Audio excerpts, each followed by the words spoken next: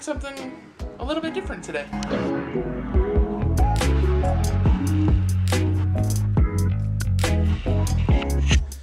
So just playing around with the focus on this, because it's not an autofocus like my phone was. This is just being shot on my Canon Rebel T7 that I've had. I usually mainly use it for photography, but seeing as the cell phone doesn't really have any more space for the vlog, figured why not give this a try.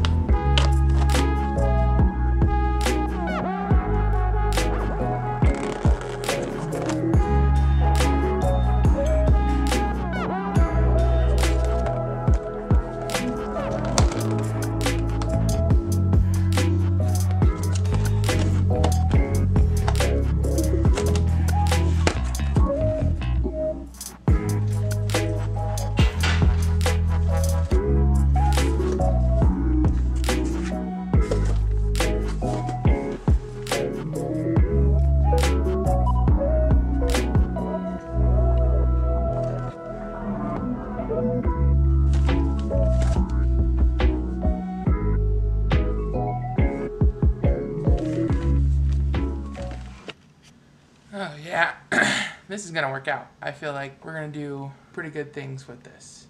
It's kind of a weird rig, but I feel like this is definitely gonna work.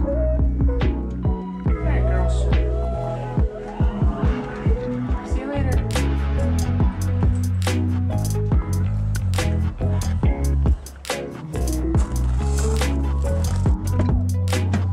So I think the one thing that I'm learning is that in order to do something like this and be, successful at it, you have to have good friends around you. You have to be able to decipher who's there for you and who's there to try and get something from you. So, yeah. Get yourself some good friends.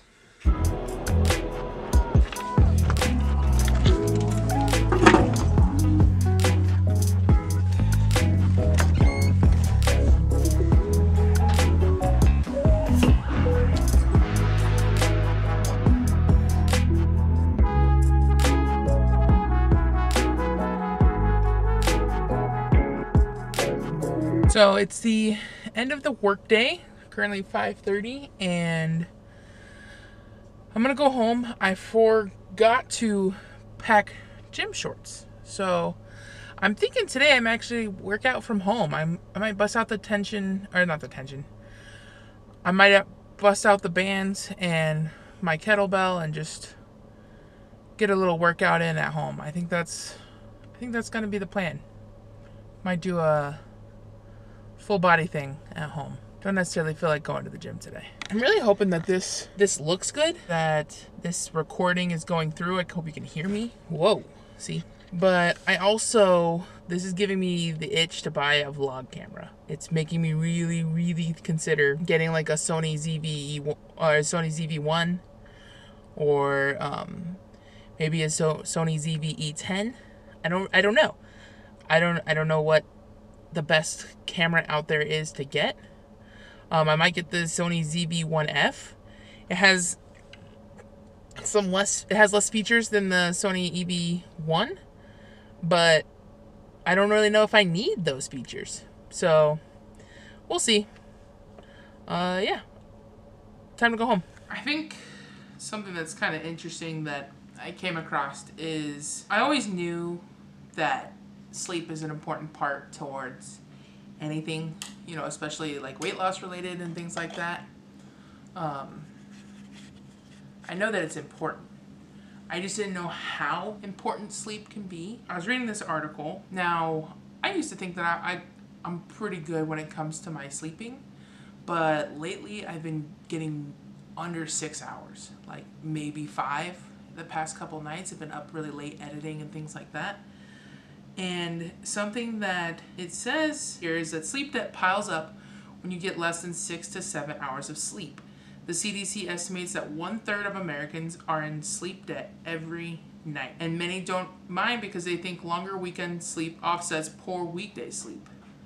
But I'm learning that that's not the case. So it says that research suggests that for every 1 hour of sleep debt, you need at least 4 straight nights of 7 to 9 hours of sleep to recover fully. 4 nights to recover for every 1 hour. So if I'm only getting 5 hours, that's 2 hours of sleep debt. That's 8 days of straight 7 to 9 hours sleep just to recover from 1 night of bad sleep. Kind of crazy. Makes me wonder if all these late nights that I'm putting in to try my side hustle, which is editing and this vlog and things like that, if it's truly worth the effort. I think it is, but I think I might need to let something else go. We'll figure it out.